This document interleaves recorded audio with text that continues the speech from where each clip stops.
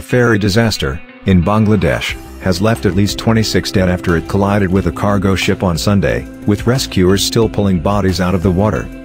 The sunken ferry was extracted from the heavily polluted Shitalakshya River, in the central district of Narayanganj on Monday, as hundreds of onlookers and relatives of the missing watched from the shore.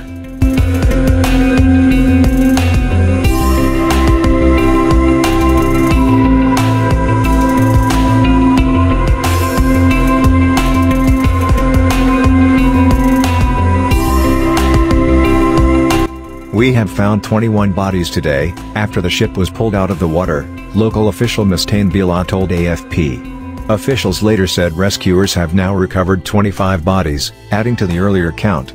Most of the bodies were found inside the sunken boat after it was dragged to the bank, Bila added. Fire and Civil Defense official Irshad Hossain said, rescuers recovered 5 bodies overnight and 20 others on Monday.